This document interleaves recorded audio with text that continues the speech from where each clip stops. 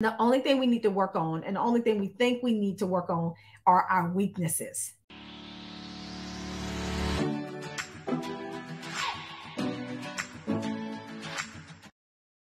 Positive psychology says, why not focus on strengths as much as you do weaknesses?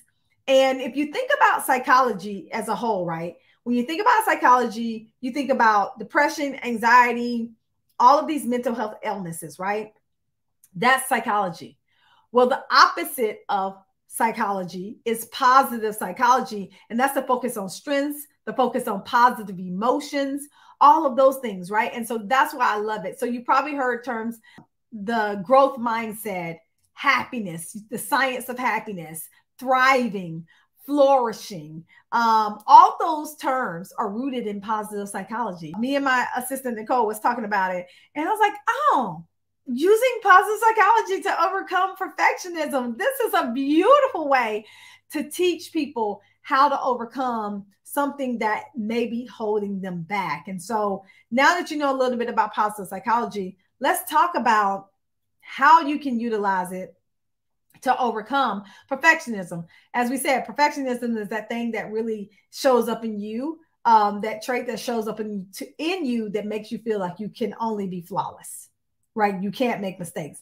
But positive psychology says, hey, girl, you have strengths. How can you use those? And so let's talk about it. The first way that you can use positive psychology to overcome perfectionism is to identify and utilize your strengths. So let me just ask you a question. What are your strengths? What are you good at? Right? Not what do you need to work on, right? Because that's what we focus on the most. But I want to know, what are you good at? So what I want you to do is I really want you to understand your strengths. Now, I know some of us can just name off some strengths that we have, right? But there are some really great tools to help you understand your strengths.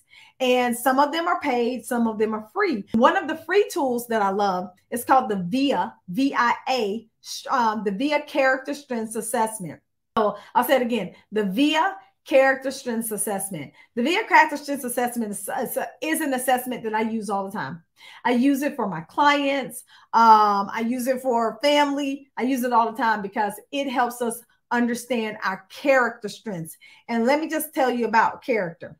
We all got skills. We all have skills. We all have strengths, but our skills can get us to the top, but it's our character that keeps us there. We all have character strengths. And on the VIA Character Strengths Assessment, we have 24. And what this survey does, this assessment does for you, is it kind of ranks your character strengths from the highest to the 24th, right? They're all strengths, but then they're ranked. Now, the good thing about the VIA Character Strength Assessment is it's free.